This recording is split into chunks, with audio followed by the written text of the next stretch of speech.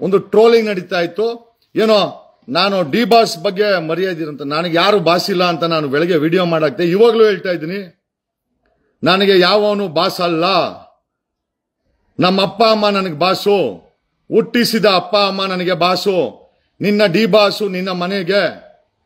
ನನಗೊತ್ತಿಲ್ಲ, ಆಸ್ಪತ್ರೆಯಲ್ಲಿ ಟ್ರೀಟ್ಮೆಂಟ್ಗೋಸ್ಕರ ಬೇಲ್ ತಗೊಂಡ್ಬಂದಂತ ದರ್ಶನ್ಗೆ ಇಷ್ಟು ಉರಿಯುತ್ತಾ ಯಾಕಪ್ಪ? Karnataka film industry ನಿಮ್ಗೊಬ್ಬರಿಗೇನಾ? ನಮಗೇನ್ ಬಾಗಲ್ ತೆಗಿಬಾರ್ದ ದರ್ಶನ್? ಯಾಕೆ ಹುಚ್ಚಾಟ? ಆಸ್ಪತ್ರೆಯಲ್ಲಿ ಮಾಡ್ಕೊಂಡು ಪಟಾಲಂ ಕೈಯಲ್ಲಿ ಕಂಟಿನ್ಯೂಸ್ ಆಗಿ ಫೋನ್ ಮಾಡಿಸಿ ಏನ್ ಸಾಧನೆ ಮಾಡಿದೆ ದರ್ಶನ್? ಏನ್ ಸಾಧನೆ ಮಾಡಿದೆ? ಎಲ್ಲ ಕಾಲ್ಸ್ ರೆಕಾರ್ಡ್ ಆಗಿದೆ.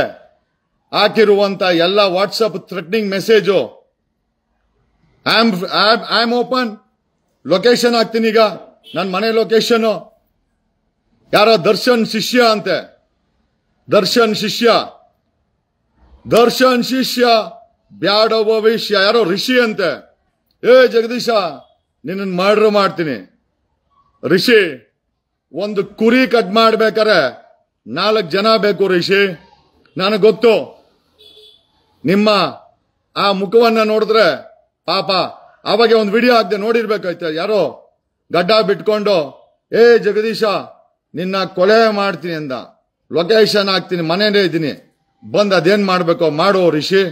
ಪಾಪ ನಿಮ್ಮ ಕೊಲೆ ಮಾಡ್ತೀವಿ ಅಂತಂದ್ರೆ ನಾವ್ಯಾಕೆ ತಡಿಯೋಣ? ಕೊಲೆ ಮಾಡ್ತೀವಿ ಅಂತ ದರ್ಶನ್ ಅನುಯಾಯಿ ಹೇಳಿದ್ರೆ ನಾನ್ಯಾಕೆ ಬೇಡ ಅಂತೇಳಿ? ಬಾ ಋಷಿ, ವಿಡಿಯೋ ಮಾಡಕದ್ ಬದಲು ಕೊಡಗೇಳಿಗೆ ಬಂದ್ರೆ ಮನೇಲೇ ಇದ್ದೀನಿ, ಲೊಕೇಶನ್ ಬೇಕಾದ್ರೆ ಹಾಕ್ತೀನಿ, ನನಗೇನು ಸಮಸ್ಯೆ ಇಲ್ಲ. ಅದು ಏನ್ ಮರ್ಡರ್ ಮಾಡ್ತೀಯೋ ನಾನು ನೋಡ್ಬೇಕು. ಐ ನೀಡ್ ಟು ಎಕ್ಸ್ಪೀರಿಯನ್ಸ್ ಅಲ್ವಾ? ಯಾಕಂತಂದ್ರೆ ಸಾವು ನಾನು ಬದುಕಿರೋರ್ಗೂ ಬರಲ್ಲ, ಅದು ಬಂದ್ರೆ ನಾನಿರಲ್ಲ.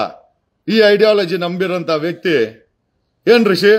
ನಾನು ಇಂತರ ವಿಡಿಯೋದಲ್ಲಿ ನಾನು ಹೇಳಲ್ಲ ನಂಗೆ ಅದು ಗೊತ್ತು ಇದು ಗೊತ್ತು ಅಂತ.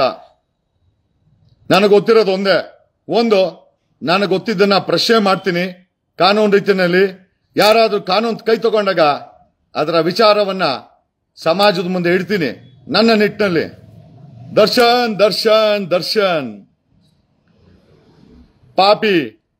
ಪಾಪಿ ಸಮುದ್ರಕ್ಕೆ ಹೋದೆ, ಮೊಣಕಾಲ್ವರೆಗೂ ನೀರಂತೆ.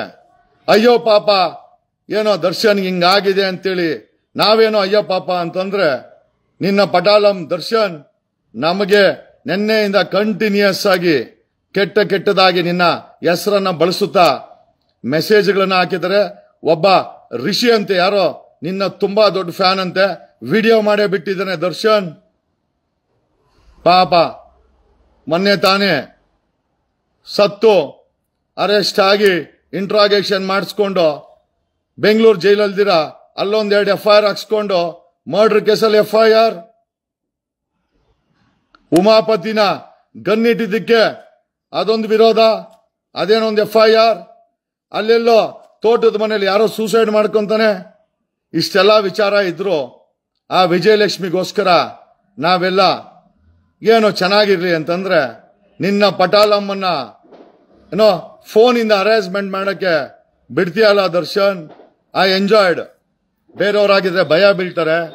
ನಾನು ಹೇಳಿದಲ್ಲ, Kempegowda Darshan, Kempegowda, I am ready. ನಾನು ಬೇರೆಯವ್ರ ತರ ಅಲ್ಲ. ಯಾವತ್ತೇ ಆಗಿರ್ಲಿ ಒಂದು ಸತಿ ಹೆಜ್ಜೆ ಇಡಲ್ಲ, ಇಟ್ರೆ ನನ್ನ ಮಾತು ನಾನೇ ಕೇಳಲ್ಲ.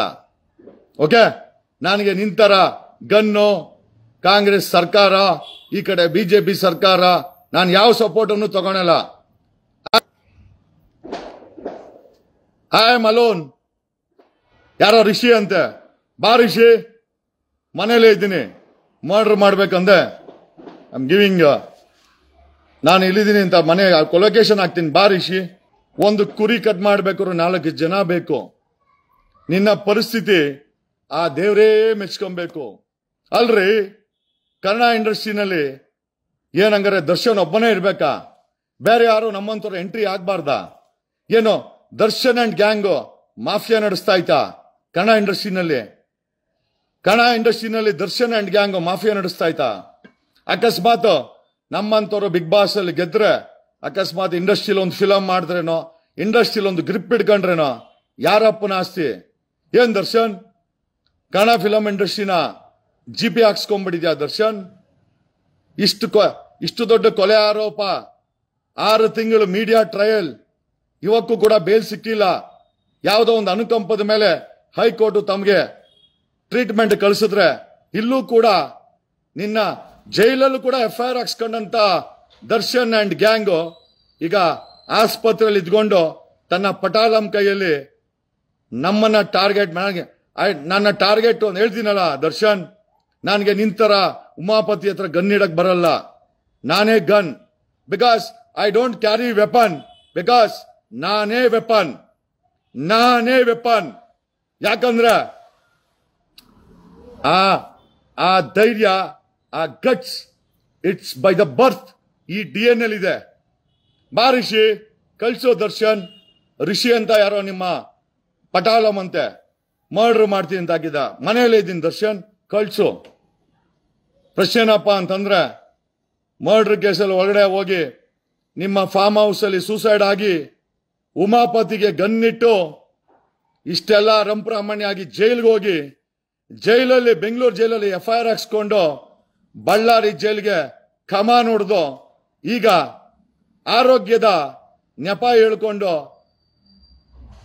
ನಮ್ಮ ಆದಿಚುಂಚನಗಿರಿ ಮಠದ ಆಸ್ಪತ್ರೆ BGS ಅಲ್ಲಿ ಆಪರೇಷನ್ ಅಂತ ಅಡ್ಮಿಟ್ ಹಾಕೊಂಡು ನಿನ್ನ ಪಟಾಲಂ ಕೈಯಲ್ಲಿ ನಾನು ನಿನ್ನ ಪ್ರಶ್ನೆ ಮಾಡಿದೆ ಅಂತಂದ್ರೆ, ಅವ್ರ ಕೈಯಲ್ಲಿ ನಿನ್ನೆಯಿಂದ ಕಂಟಿನ್ಯೂಸ್ ಆಗಿ ಕನಿಷ್ಠ ಒಂದು 20,000 ಕಾಲ್ಸ್ ಮಾಡಿಸಿದ್ದಾನೆ.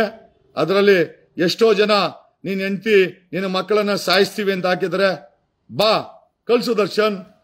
ನನ್ನ ಹೆಂಡತಿ ಮಕ್ಕಳು ಮನೇಲೇ ಇದ್ದಾರೆ, ನಾನು ಮನೇಲೇ ಇದ್ದೀನಿ. ರಿಷಿ, ನಾನು ಮನೇಲೇ ಇದ್ದೀನಿ. ನಿನ್ನ ಪಟಾಲಂ ಕನಿಷ್ಠ ಏನಿಲ್ಲ ಅಂದ್ರು ಒಂದು 20,000 ಕಾಲು, ಒಂದು 20ಕ್ಕೂ ಹೆಚ್ಚು ನಾನು ಓದಿಲ್ಲ, ಒಂದು 20 ವಾಟ್ಸಪ್ ಮೆಸೇಜ್ ಓದಿದೆ. ನಿನ್ನ ಹೆಂಡತಿಗೆ ಹಂಗ್ ಮಾಡ್ತೀನಿ, ನಿನ್ನ ಮಗನಿಗೆ ಹಿಂಗ್ ಮಾಡ್ತೀನಿ, ಬರ್ರೋ, ಐ ಆಮ್ ರೆಡಿ, ಮನೇಲೇ ಇದ್ದೀನಿ, ಕಳ್ಸೋ ದರ್ಶನ್. ಕಳ್ಸಿ, ಯಾರನ್ನ ಕಳ್ಸೋ. ಯಾಕೆ ನಾನ್ ಬಿಗ್ ಬಾಸ್ ಅಲ್ಲಿ ಜನ ಮೆಚ್ಚುಗೆ ಪಡೆದಿದ್ದು ಬೇಜಾರಾಯ್ತಾ ದರ್ಶನ್? ನಾನು ಇಟ್ಕೊಂಡಂತ ಸ್ಟೇಜ್ ಅನ್ನ ನಾನು ಮರ್ಡರ್ ಕೇಸಲ್ಲಿ ಜೈಲ್ಗೆ ಹೋದ್ರೆ ಜಗದೀಶ್ ಅನ್ನೋ ಲಾಯರು ಆ ಜಾಗವನ್ನ ತುಂಬಿದ್ದಾನೆ ಅಂತ ಬೇಜಾರ ದರ್ಶನ್? ನೀನ್ ಬೇಜಾರು ಮಾಡ್ಕೊಂಡ್ರೆ, ನೀನು ಎಂಟ್ರಿ ಕೊಟ್ಟ ಸಮಯದಲ್ಲಿ ನೀನ್ ಯಾರ ಸ್ಥಾನ ಕಿತ್ಕೊಂಡೆ ನೋಡೋ, ಅವರೆಷ್ಟು ಬೇಜಾರು ಮಾಡ್ಕೊಂಡಿರ್ಬೇಕು. ಆಮೇಲೆ ಇಷ್ಟಕ್ಕೂ ಕನ್ನಡ ಇಂಡಸ್ಟ್ರಿನ GPA ಮಾಡ್ಕೊಂಡಿದ್ಯಾ ದರ್ಶನ್? ನೀನು ನಿನ್ ಪಟಾಲಮ್ಮು ಬಿಟ್ರೆ ಬೇರೆ ಯಾರು ಕನ್ನಡ ಇಂಡಸ್ಟ್ರಿಯಲ್ಲಿ ಎಂಟ್ರಿ ಕೊಡಬಾರ್ದು ಅಲ್ವಾ? ಅವನ್ ಯಾರೋ ಒಬ್ಬ ಹಾಕಿದಾನೆ, ಅನು ಜೊತೆಲೆ ಡ್ಯಾನ್ಸ್ ಮಾಡಕ್ಕೆ ಎಷ್ಟು ಧೈರ್ಯ ಅಂತ. ಅಲ್ರಿ, ಜಿ ಪ್ರೋಗ್ರಾಮ್ ಅಲ್ಲಿ ಕರೆದ್ರು, ಅನುಶ್ರೀ ಜೊತೆ ಅವರ ಡ್ಯಾನ್ಸ್ ಮಾಡಿದೆ, ಅದನ್ನು ಯಾರೋ ಪ್ರಶ್ನೆ ಮಾಡಿದಾನೆ. ಅನುಶ್ರೀ ಜೊತೆ ನಮ್ ಬಾಸ್ ಬಿಟ್ರೆ ಬೇರೆ ಯಾರು ಡ್ಯಾನ್ಸ್ ಮಾಡಿ? ಏನ್ ದರ್ಶನ್ಗೆ GPA ಮಾಡ್ಕೊಟ್ಟಿದೀವ ಡ್ಯಾನ್ಸ್ ಸಹ? ಈ ತರ ಮನಸ್ಥಿತಿಯಲ್ಲಿರುವಂತವ್ರ ವಿರುದ್ಧವಾಗಿ ಈಗ ತಾನೇ ಕಾನೂನು ಕ್ರಮವನ್ನ ಜರುಗಿಸಿ ಇಲ್ಲಿ ಬಂದು ಕೂತಿದ್ದೀವಿ. ಆಮೇಲೆ ನಾನು ಹೇಳೋದ್ರಲ್ಲಿ ಮತ್ತೆ ಹೇಳ್ತಾ ಇದ್ದೀನಿ, ದರ್ಶನ್ ಅನ್ನೋನು ಮೂಲತಃ ತೆಲುಗುವನು, ಆಂಧ್ರದವನು, ಅದರಲ್ಲಿ ಯಾವುದೇ ಡೌಟ್ ಇಲ್ಲ, ಅದರಲ್ಲಿ ಎರಡನೇ ಮಾತೇ ಇಲ್ಲ. ಎಸ್, ದರ್ಶನ್ ಅನ್ನೋನು ಮೂಲತಃ ತೆಲುಗುವನು, ಆಂಧ್ರವನು. ಏನ್ ತಪ್ಪಿದೆ ಆಂಧ್ರವನು ಅಂತಂದ್ರೆ, ನಾಯ್ಡು ಜನಾಂಗ ಅಂತ ಹೇಳಿದ್ರೆ ಏನ್ ತಪ್ಪು? ದರ್ಶನ್ ಒಬ್ಬ ಆಂಧ್ರ ಮೂಲದವನು ಅಂತ ಹೇಳಿದ್ರೆ ಏನ್ ತಪ್ಪು? ಏನೇ ತಪ್ಪು? ಮಾಫಿಯಾನ, ಡಾನ್ಗಿರಿನ ನಡ್ಸ್ರಿ. I am waiting. ಅನುಶ್ರೀ ಜೊತೆ ಡ್ಯಾನ್ಸ್ ಮಾಡಿದ್ದು ಕೂಡ ತಪ್ಪು ಅನ್ನೋರು ಏನು ಇಂಡಸ್ಟ್ರಿಲಿರೋ ಹೆಣ್ಮಕ್ಳನ್ನ GPA ಮಾಡ್ಕೊಂಡಿದ್ದೀರಾ? ದರ್ಶನೇ ಡ್ಯಾನ್ಸ್ ಮಾಡಬೇಕು, ದರ್ಶನೇ ಆಕ್ಟ್ ಮಾಡಬೇಕು, ದರ್ಶನೇ ಧಮ್ಕಿ ಹಾಕ್ಬೇಕು, ದರ್ಶನೇ ಗನ್ನಿಡ್ಬೇಕು, ದರ್ಶನೇ ಕೋಪ ಬಂದ್ರೆ ಇಂಥದ್ ಯಾವ್ದೋ ಅನಾಹುತ ಮಾಡ್ಕೊಂಡು ಅದೇ ಹೆಸರಲ್ಲಿ ಜೈಲ್ ಸೇರ್ಬೇಕು ಅಂತಿದ್ಯಾ? ನಾವುಗಳೆಲ್ಲ ನಿನಗೆ ಒಳ್ಳೇದಾಗ್ಲಿ ಅಂತ ನಮ್ ಕೈಲಂತ ಒಳ್ಳೆ ಕೆಲಸ ಮಾಡಿದ್ರೆ, ಆದ್ರೆ ನಿನಗೂ ನಿನ್ನ ಪಟಾಲಂಗೆ you don't deserve those good things.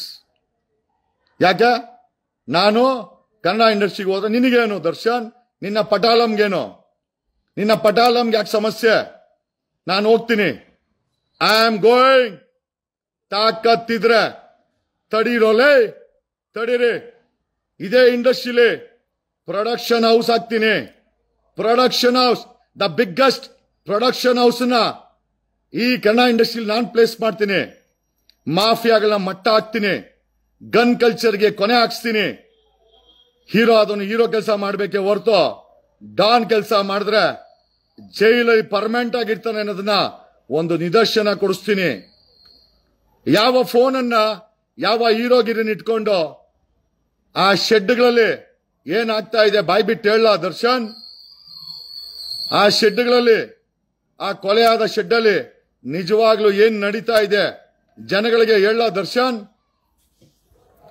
ತಾವು ರಾತ್ರಿ ಒಂದು ಶೆಡ್ಗೆ ಯಾಕೆ ಹೋಗ್ತಾ ಇದ್ರಿ ಜನಗಳಿಗೆ ತಿಳಿಸ್ಲಾ ದರ್ಶನ್? ನೀನೇನ್ ಅನ್ಕೊಂಡಿದ್ಯಾ ದರ್ಶನ್? ನಾನೇನೋ ಇನ್ವೆಸ್ಟಿಗೇಷನ್ ಆಫೀಸರ್ ಅನ್ಕೊಂಡಿದ್ಯಾ? ಎಲ್ಲ ಗೊತ್ತು ನನಗೆ. I know each and everything what you are doing. ನೀನ್ ಇಂಡಸ್ಟ್ರಿಲಿ ಏನ್ ಮಾಡ್ತಾ ಇದ್ಯಾ? ಎಷ್ಟು ವಾಟ್ಸ್ಆಪ್ ಗ್ರೂಪ್ಗಳನ್ನ ಕ್ರಿಯೇಟ್ ಮಾಡಿದ್ಯಾ?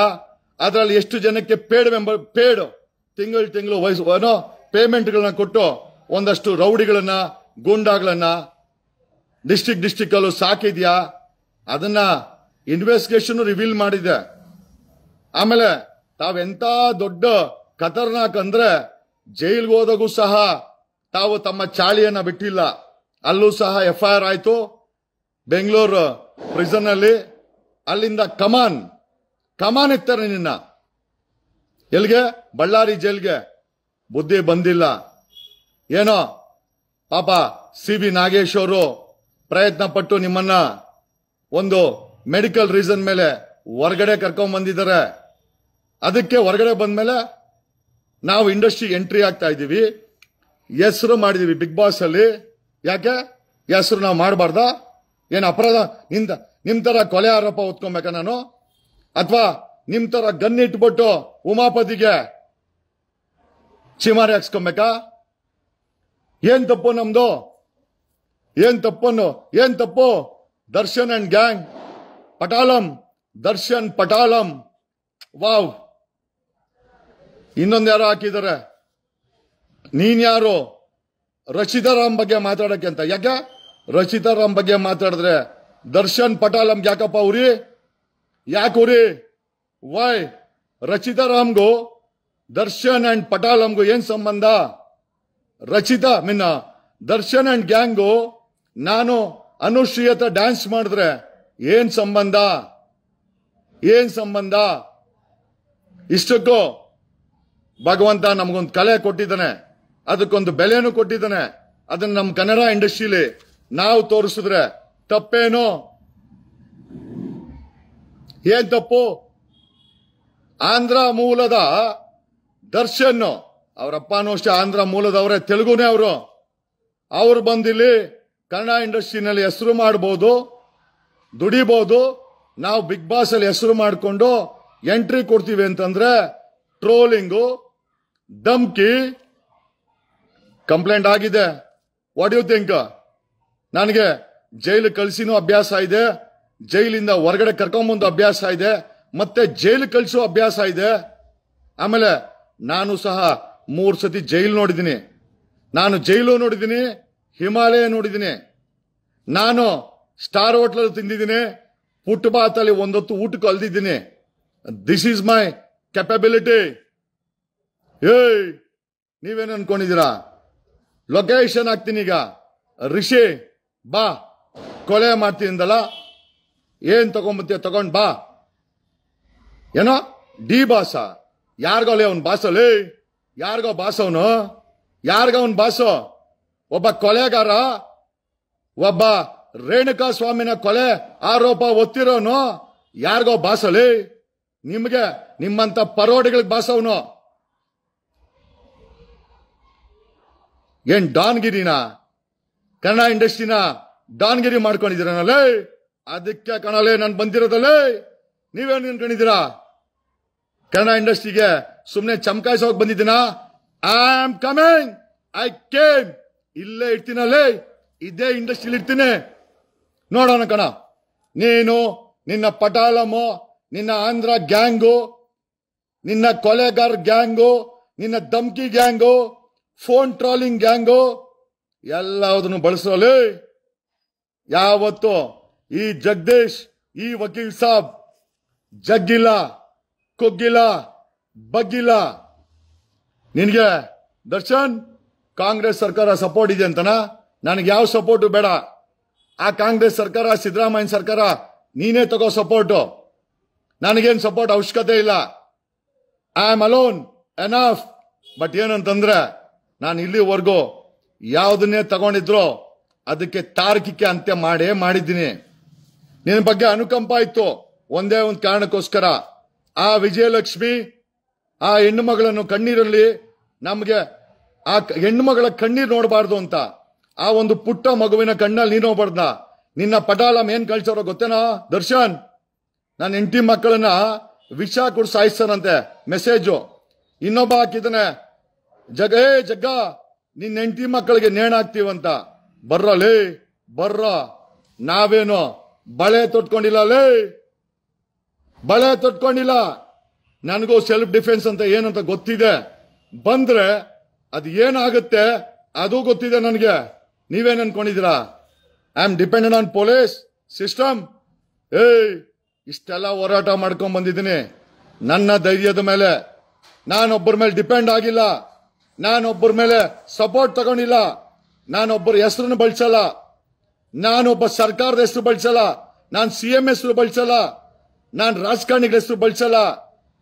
ನಾನೊಬ್ಬ ನನ್ನ ಕೆಪಾಸಿಟಿ ಅಂತ ಯಾರಿಗೂ ಗನ್ನಿಡಲ್ಲ, ಯಾರಿಗೂ ಧಮಕಿ ಹಾಕಲ್ಲ. ಏನೋ ದರ್ಶನ್, ಆಂಧ್ರ ಇಂದ ಬಂದು ಕೆಂಪೇಗೌಡರ ವಂಶಕ್ಕೆ ಟ್ರೋಲ್ ಮಾಡಿಸಿಯಲ್ಲೋ, ಆಸ್ಪತ್ರೆಯಲ್ಲಿರೋದು ಅನುಕಂಪದ ಮೇಲೆ, ಅದು ಕೂಡ ಮರ್ತೋಗಿದ್ಯಲ್ಲ ದರ್ಶನ್. ನಿನ್ನ ಪಟಾಲಂ ಅಷ್ಟು ಸ್ಟ್ರಾಂಗ್ ಏನೋ? ಕಮಾನ್, I am ready. Non ready ಇದ್ದೀನಿ. ನಿನ್ ಪಟಾಲಂಗೆ ಮನೆ ಲೊಕೇಶನ್ ಹಾಕ್ತೀನಿ. ಇದೇ ಮನೆ ಲೊಕೇಶನ್ ಅಲ್ಲಿ ನಾನು ಇದ್ದೀನಿ, ನನ್ನ ಕುಟುಂಬನೂ ಐತೆ. ಬಾರೋ ಕಳ್ಸೋ ದರ್ಶನ್, ಆ ರಿಷಿನ್ ಕಳ್ಸೋ. ಬಾ Rishi, I am there at home. ಬಾರೋ, ನಾನಿದ್ದೀನಿ, ಬರ್ರಿ.